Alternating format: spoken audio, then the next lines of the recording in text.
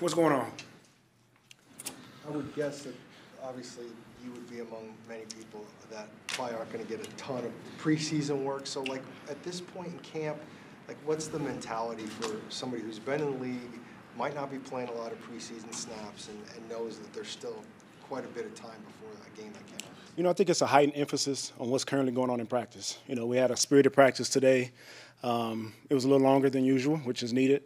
And we got a lot of reps, and we got a lot of situational football. Red zone, 2-minute, got a little bit of situational, run game. So being able to have those type of experiences in practice is something that we needed to have right now. What do you make of the fighting in a way? I guess pushing and shoving is probably better. Man, there was some blows in there. That's needed, though.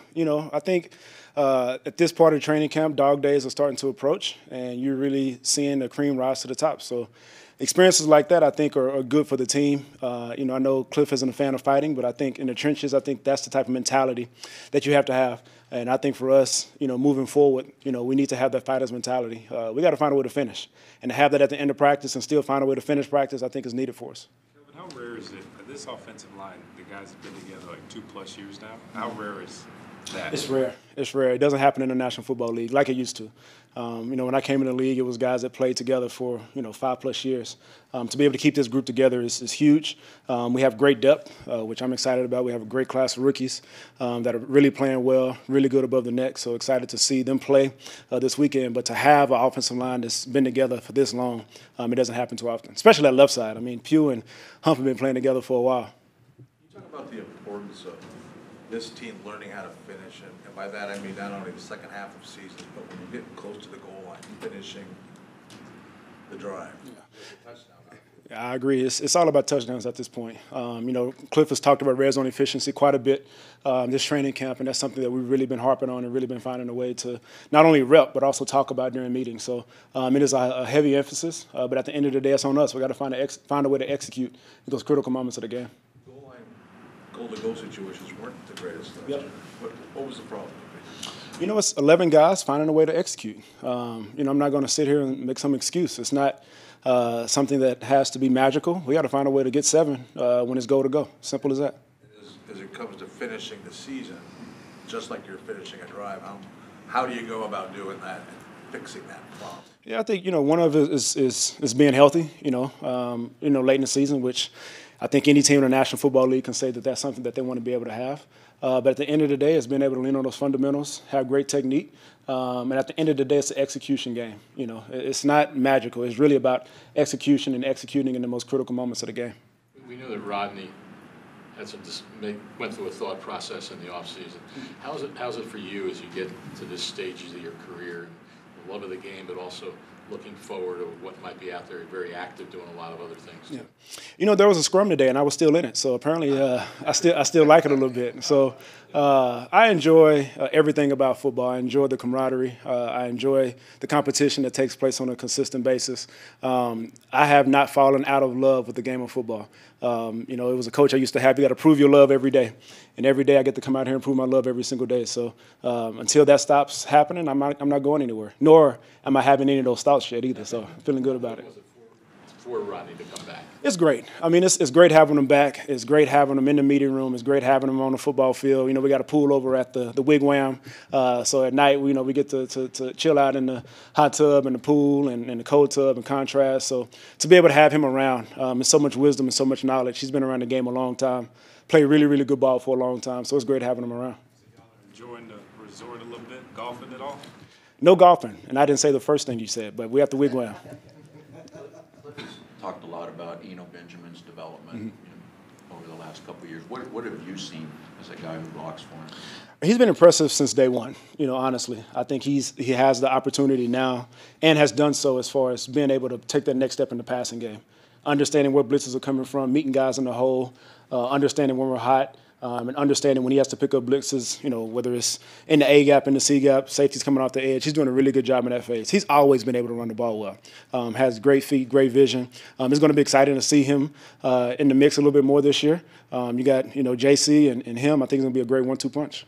I know the first preseason game's not that big of a deal for veterans like yourself, but for the younger guys that this is going to be their first NFL game, how anxious are you to see what they do? Because, you can look good in practice, but game's a whole different story.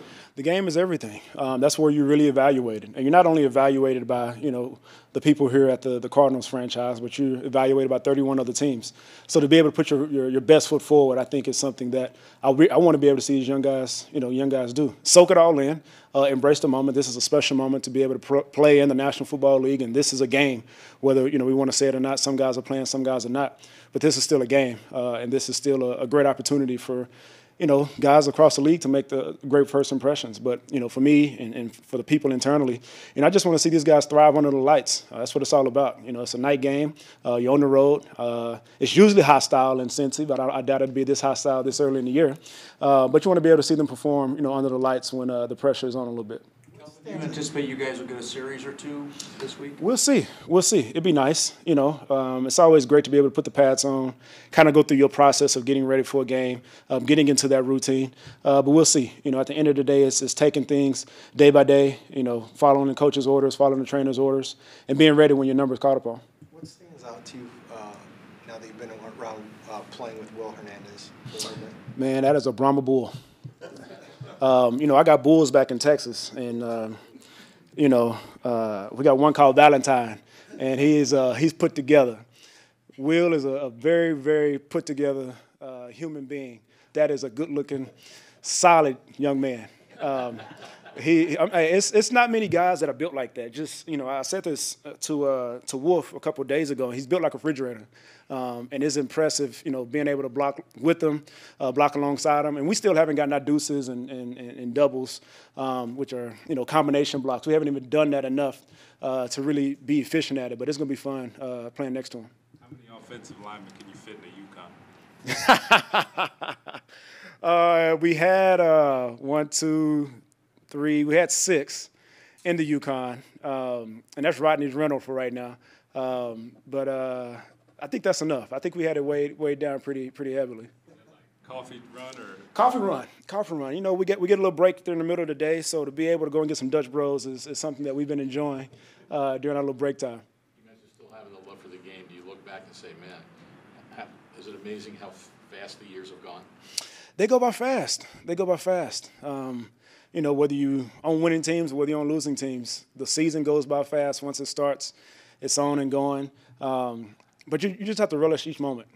Each season has its own flavor to it. I'm excited for what this season holds for us. We know that we have a lot of things that are going to be happening, going on in this locker room, both internally and externally. But we have a great opportunity in front of us. And I think that's what's most exciting about this season. Kelvin, you mentioned, evolving in the pass game. Is there anything you guys as linemen can share or do share with the running back in terms of blocking?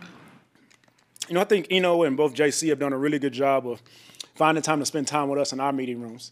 So both of them have really been coming in, spending time with us, looking at us, and spending time in the meeting room with us as we're watching that film, how we're setting up blocks, how we're thinking about blocks, them listening to our calls. So they hear a swoop, they know we're bringing everybody backside. If they hear a B, they know we're trying to get this thing vertical, so they know they need to hit it a lot harder. So it's one of those things where we're taking the time to meet with each other outside of what the coaches are doing, and they're spending time understanding just how we're setting up that scheme. And then it's something, those little slight edges and slight advantages are so good for a running back because they know exactly where we're going to be at. And then the thing is, when you spend more time with each other, you start having that camaraderie and having that bond. You can trust that I'm going to do exactly what I say. And when we have those type of moments in practice where JC is bending it back, along that combination block, he's putting it exactly what we talked about. And for us as offensive linemen, we don't get many shots of running the ball, but when we do it, we got to make sure it pops. Has that been typical in your career to have those meetings with running backs? It has.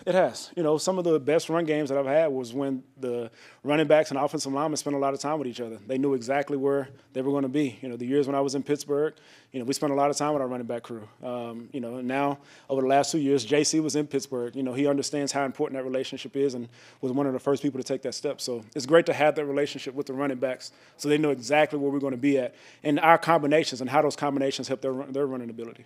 What did you think of Kyler coming out last week, just addressing the media over the contract and all that kind of stuff, and just getting that off his chest? I think it was needed. Like I've been saying all offseason, it's been great to see him mature and mature in a number of different factors. And people say, well, what does maturity look like? The fact that he's taken those steps. So I've been appreciative of the steps that he's taken as a young man. I'm excited to see him continue to grow, and excited to see him take even more leaps and bounds because, in the National Football League, it's a quarterback-driven league, The ball is truly in his court in a number of different instances. So excited to see him thrive. How does the bull get the name Valentine? Man, my mother has this uncanny ability to name her cattle, which you shouldn't be naming your cattle because when you have to actually put a cattle down, there's a affinity for that cattle or for that cow. And Valentine was one of the first bulls we got, and that was the name that she gave Valentine. I'll make sure I send you a picture of Valentine. Yeah, I'll send you a picture. I'll make sure I send it to Chris. Huh? Oh no. I'm not. No. I mean, if he's eating, you may get to pet his head, but that's about as close as I'm getting to Valentine.